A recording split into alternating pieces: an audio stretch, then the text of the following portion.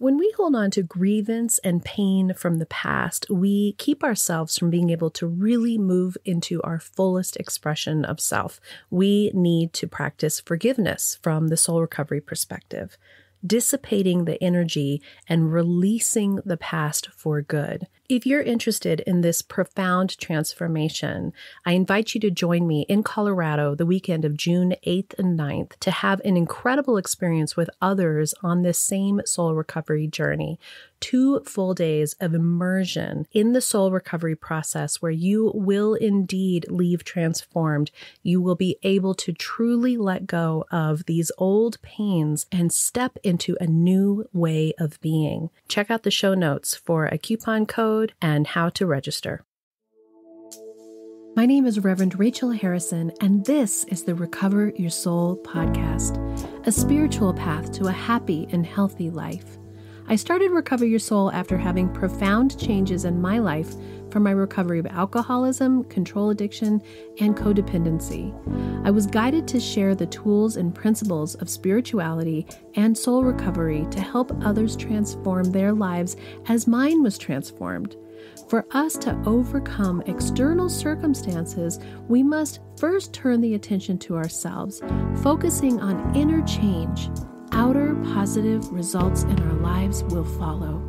As a spiritual coach, I can support you on your path to make real changes that will bring you a life of peace, happiness, connection, and abundance. Visit the website recoveryoursoul.net to book coaching sessions, read the blog, listen to some of my original music, and subscribe to receive email updates. I think of Recover Your Soul as a community. Follow us on social media and join the private Facebook group to support each other and connect. For an extra episode each week and to support this podcast, become a Patreon member or subscribe on Apple Podcasts. Together, we can do the work that will recover your soul. Hi, Soul Recovery community. It's Rev Rachel. And if you are listening to this podcast on the date that it aired, it is October of 2022. And I am actually currently in Mexico doing a work vacation, still doing soul recovery work, but also taking a little time off with my husband and my mom. And this is part of the spiritual journey that I've been on of creating a life that I love, doing something that I love, being of service, being of healthy mind, body, and spirit. So I am choosing to play for you some of my favorite episodes from the bonus content for subscribers and Patreon members. So if you love this content and you want more Rachel, become a Patreon member or Apple Podcast subscriber. The links are in the show notes always or on the website. I hope you enjoy what I picked out for you. Welcome back to Recover Your Soul. Thank you for spending your time with me here today. I wanted to talk about the foundation of self-love in soul recovery. And I'm inspired by this from a book called Loving Kindness, The Revolutionary Art of Happiness by Sharon Salzburg.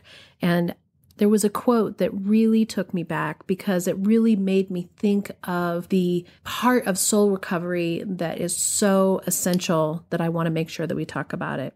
And the quote says, "Love for others without the foundation of self-love becomes a loss of boundaries, codependence, I add addiction, and a powerful and fruitless search for intimacy." Wow. Yeah, that's profound. That's profound because we're here to do soul recovery. Some of us are addicts. Some of us love addicts. Some of us don't have that in our life, but there's an emptiness, there's a void, there's something that we're searching for. There's some desire to connect to a power greater than ourselves, to get the spiritual awakening that will provide us with a happy and healthy life, a spiritual path to a happy and healthy life. And the foundation of that path is self-love. So how many of us really deeply love ourselves, really to that core of knowing your wholeness, knowing your fullness, knowing your connection with God, knowing your connection of the universal source, whatever that is for you, you choose the name that works for you, that universal source of love that you and your soul You in your true nature are beautiful, divine, whole, perfect, worthy. Not many of us actually feel that way. And many of us have spent a large part of our life trying to fill that void, trying to fill that hole with the love from somebody else, with the acceptance of other people, with the need of approval from the outside. And so what this quote is really coming to is, without the self-love, without that foundation of house, of spiritual house that is our self-love, no matter what we do, when we go out into the world, we won't have the strength to have a strong home, a strong spiritual self. And we're going to be looking for the approval, the need, the love, the intimacy from others that will never fill us up because we don't love ourselves first. That's big. That's really big. And so I think about how we have this desire, we have this need, we have a want to have received that foundation from our childhood. And many of us didn't get that chance. And even for those of us that had loving parents, they did the best that they could with what they had. And it often is still not enough to really build that foundation in us. And I think about how much I told my children that I loved them, how much I told them they were valuable and worthy, and that I read them books and I held them and I fixed their owies with a Band-Aid and a kiss. And still, both of them have come out into the world with the need to find their own self-love. And they were raised in an alcoholic home, like many of the listeners were raised in an alcoholic home or have been affected by drugs or alcohol or narcissism in our lives in some way. Even though I was doing what I thought was the best that I could do, even though I was providing them with what I wanted, which was the foundation of unconditional love, that isn't what they came out with fully. They have to be the ones to decide, as I've had to be the one to decide in my life, that fixing that foundation, creating that self-foundation of self-love is essential for my development, essential for my growth, essential for my healthy relationships. It's essential for a spiritually happy and healthy life. And as much as I want to have incredible relationships with everybody around me, what I'm coming back to more and more and more is the reliance on my relationship with myself and my higher power as being my first relationship. That this is the center of the wheel that spokes out into my life and all the facets of my life.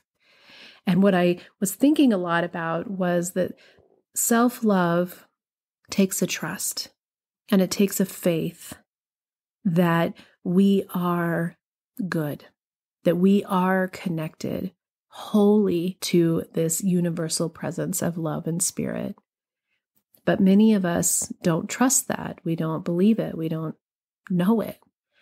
And often when people come into the rooms of recovery, the God, quote unquote, God thing, this higher power thing, is really what holds them back from wanting to move forward and have this extraordinary experience. But you don't have to follow anybody else's rules of what spirit, God, source, universe, love, kindness, generosity is for you. That is yours to figure out. But to believe and know that there is some presence, some power, some energy, something, someone, something greater than our human self, than this mind, that something that created this beautiful earth, as I'm looking out my window at a beautiful blue sky and snow and trees and birds, something incredible created this and allowed it to be created. We are part of that. So what if we want to help our own foundation? What if we are aware of our need to be approved of by everybody else and loved somehow by everyone else in a way that isn't filling us up? We're ready for change. We're ready to do something different. And so in thinking of this, I love steps. Being a 12-stepper, I came up with some steps to help build your foundation, to strengthen your foundation, to go back into your spiritual house and decide that you want to create something bigger, better, stronger. That you want a life that is magnificent and full and whole. And so you need a foundation that can hold all that and weather the storms that will come, because they will come. And the storms are okay. They come through, they pass through. That's what happens in the real world too. But we have to have a strength in us that allows us to hold the space to be a strong spiritual house, and that we can continue to build the strong spiritual house of our dreams, and that we are going to start from what is the key essential first step, and that is the self-love foundation. So my first step that I came up with to help us rebuild or restructure or re-energize our spiritual foundation is faith. Faith is the foundation of self-love. The faith that we are connected to this higher power, to this universal magnificence, to the brilliance of love, to this energy that makes the oceans work and makes the seasons work and the sun rise every morning. That we are connected and that we are loved and supported by this higher power. Can we trust and be supported and have faith that this higher power is there with us? That's a big step. The next one that I had come up with is the reminder that we are good. In Buddhism, they call it basic goodness. I think that we get so caught up in this comparison that we have with all the people on social media or in the movies or on TV or even the friends that we may have in our life. We compare ourselves so much to everyone else that we forget to look at the basic goodness in ourselves and in everyone else. That all this outside circumstance, all this outside success, all this outside way of marking who we are in society doesn't reflect exactly who we are on the inside.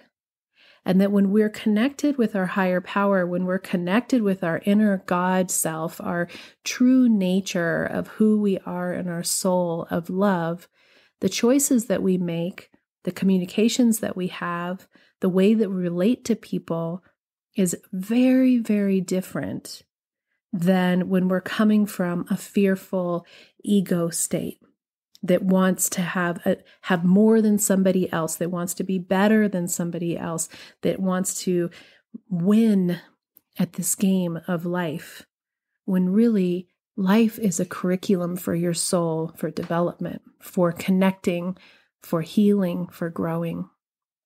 And when we see ourselves as good, we can also let go and accept ourselves as who we are as human beings. To truly allow ourselves to be who we are, with our flaws and our insecurities and our doubts, our idiosyncrasies, our quirkiness, our strangeness, our beauty, our wholeness, our smartness, our creativity, to see all of it, to see all those parts, to embrace the dark as well as the light, and to allow for the knowledge that we aren't perfect. We actually aren't supposed to be perfect. Nobody is expected to be perfect. This idea of perfection damages all of us. My husband and I were watching the news the other night, and I'm so struck by how made up the women are on the news now, with their fake eyelashes and heavy, heavy makeup, perfect hair, We're looking at these people who are sharing the world with us, telling us what the world is. And there is this idealism that not only are they smart, but they have to look a certain way, this perfection. And so I was commenting on how then you end up noticing if a piece of hair is astray. Because we've gotten so focused on looking at this perfectness of a human, and there is no perfectness. What if we let go of that need for everybody to present themselves in some way that is not real? That beauty is from the inside. Being someone who loves makeup, I love wearing makeup, but I also am cautious of not having that be the marker of who I am. It's a part of me. It is not me. And when we can accept these parts of ourselves, the flaws, the imperfection in ourselves, we can start to love ourselves deeply, deeply, truly. As a matter of fact, when we start to let go of that perfection, that need of perfection in all the people around us, we can start to love them more deeply too. No one is perfect. We don't have to be perfect. My next step is discover what's important to you. What is your purpose? What is that gift from source, from higher power, from the universal love that was given to you? So many of us get caught up. I know that here in soul recovery, a lot of our listeners are from Al-Anon or codependence or alcoholics or addicts, and some of you aren't, again. But we have what I believe in the listenership, a desire to please others, to make sure that everyone else is okay before we make sure we're okay. That we give up of ourselves to fit into our family dynamic, to fit into the mold of how we're going to be loved and accepted by others. And in doing that, sometimes we lose who we are. So we're not actually practicing the self-love of discovering our passion, our purpose, our gifts. We begin to allow ourselves to live a life that somebody else chose for us. We allow ourselves to be in a life that maybe we think we deserve. Maybe we don't think we can have better. Maybe we think we made this bed, we have to lay in it. And I don't think that's true. I think that if you allow yourself to start to love yourself and feel that connection with spirit, you find your gifts. We all have a purpose. We all have a purpose. And it is uniquely our own. It doesn't have to match up to anything that we see outside in the world as being quote unquote successful. There's too much, again, of this comparison of what is considered successful on the outside world. If you have a TikTok video with 5 million views, does that make you more successful than somebody else? No. No, it doesn't. But some of those TikTok videos are hysterical, and somebody clearly has the gift of creativity and humor. And is their purpose? What is their passion? And for a lot of us, we have spent so much time and energy being there for somebody else and providing for somebody else's needs that we've forgotten what ours are. So this is the opportunity to practice the foundation building of self-love and start to explore those new gifts that you are discovering within yourself. Explore the bigness of you. Explore the richness of you. Explore the creativity of you. Explore the parts of you that you have been afraid to show. The next one kind of goes with that, which is to follow the path of the life that you would love and focus on what's working for you. So I think that we're told in so much of the way that we were raised, or the way that it takes, especially when you're a mom or even a dad, that when we're raising children, we have to really put ourselves aside to do what's best for our children. We're working hard. We're out there making money. We're trying to do the best that we can. It's so chaotic and crazy in the house. You never have a time to yourself. When have you been even in the bathroom by yourself without a kid knocking on the door, right? So we forget who we are, and we forget to follow our dreams and to allow for our mind to expand more than sort of the drama and the overwhelm of the day. So as you're in this process of soul recovery and discovering your self-love, sometimes it means you just take a breath. You just take a moment and you pause and you allow. And you allow yourself to dream. And you allow yourself to follow the life that you would love. You allow yourself to have thoughts and dreams and ideas for what could be next for you in your life. And what I love to say is it's not about the actual thing. It's about the feeling tones that you have, and that you can allow yourself to start to feel into the feeling tones of being happy and relaxed and joyous and creative. And then focus on what's working for you. We spend so much time focusing on what is not working for us. There is an episode with Rich and I where we talk about what's working in our marriage. Well, what about you personally in terms of self-love? Instead of looking at yourself in the mirror and seeing your wrinkles or your changing skin, as I can see in myself, what I try to do is to practice self-love. What's working for you? How can you look at what's working in your life, not just your physical body, but what is working in your life? And as you look at what you love, what you would love in your life, don't look at what's not working. I love spending time with my family instead of I don't get enough time with my husband. I love date nights instead of we never have enough date nights. Move that energy to the self-love where you feel the enough. You feel the wholeness. You feel the love. The next one that I have is self-forgiveness and building that muscle that's the let it go muscle. If we can practice self-forgiveness, if the spiritual world and the religious world says that you are loved and forgiven by higher power, by spirit, by God, by the source of the all, why don't we forgive ourselves? Generally, the forgiveness work that we do is really about forgiving ourselves. That things happen out there that aren't okay. And things happen to us that are painful and can be traumatic and detrimental in our lives.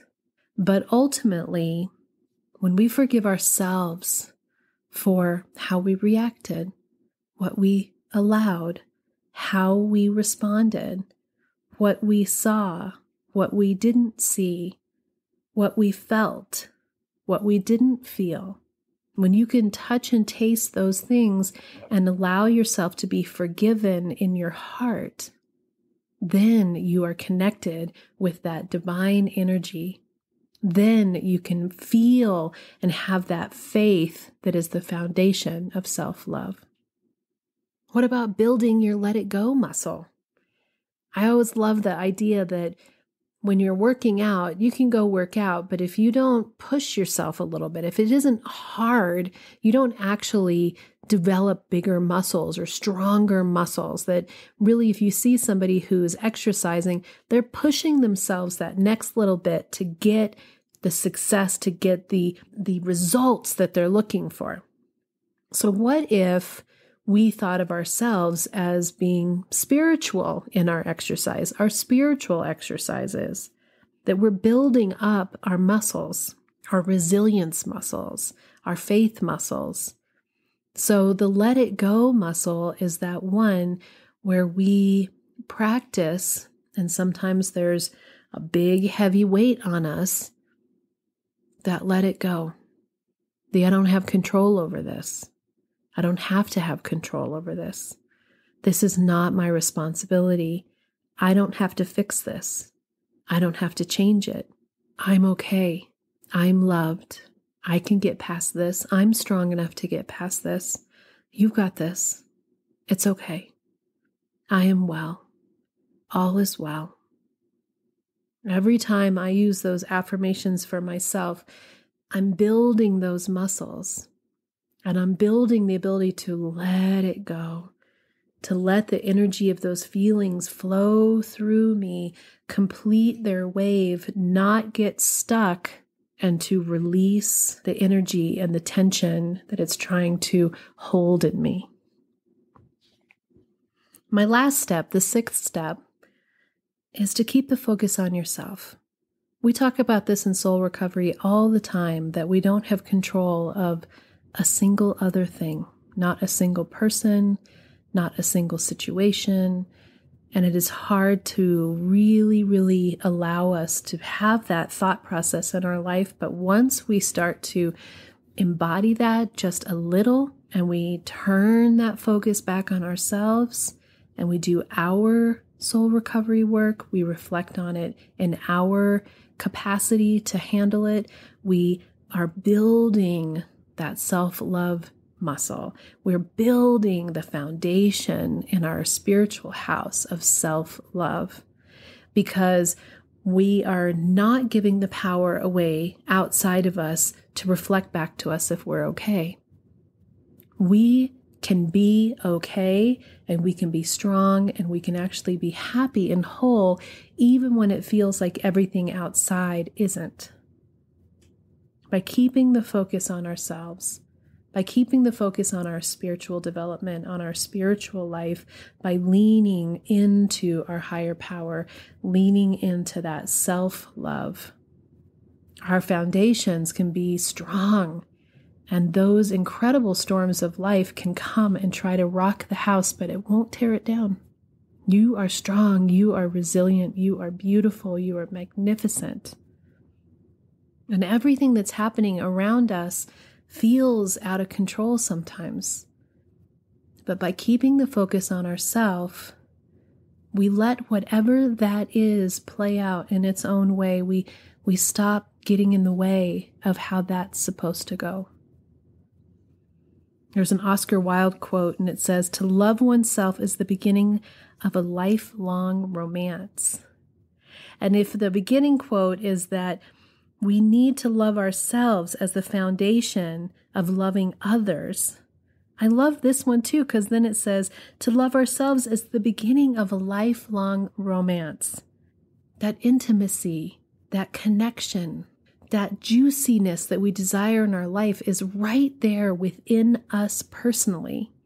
And when that is juicy and whole, then we can express that and feel that and connect with that in a healthy, clear, boundaried way with everybody else in our life. That is the key to happiness. That is the beginning of having a healthy, happy life. Self-love.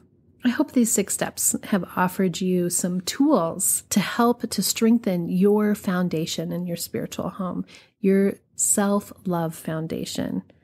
And remember, faith is the foundation of self-love. Until next time, namaste.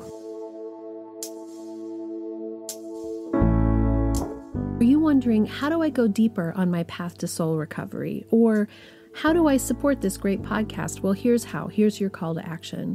If you're ready for real inner change and would like to work directly with me, visit the website and book a coaching session.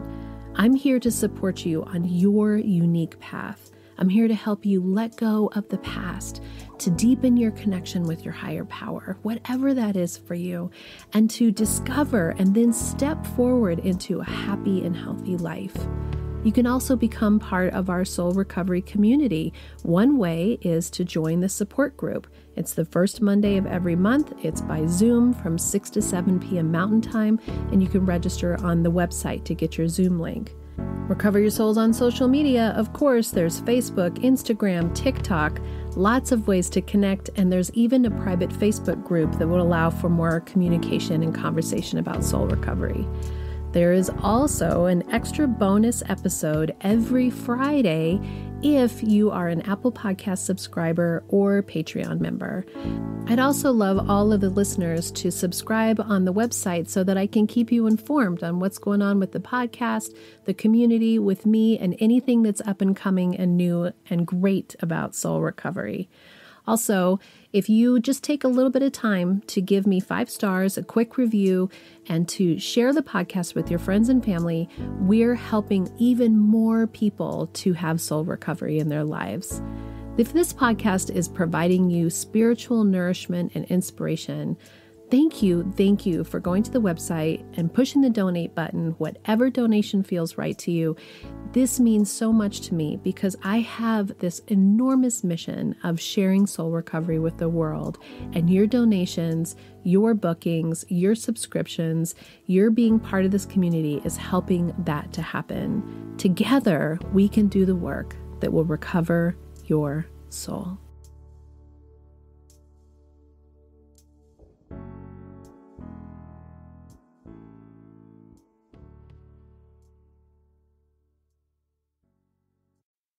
The Recover Your Soul podcast and its content is for educational purposes only and is not allied or representative of any organizations or religions. It's based on the opinions and experience of Reverend Rachel Harrison. Recover Your Soul claims no responsibility to any persons or entity for any liability, loss, damage, or cause alleged to be caused directly or indirectly as a result of its use. Applications or interpretations of the information represented herein. Take what you need and leave the rest.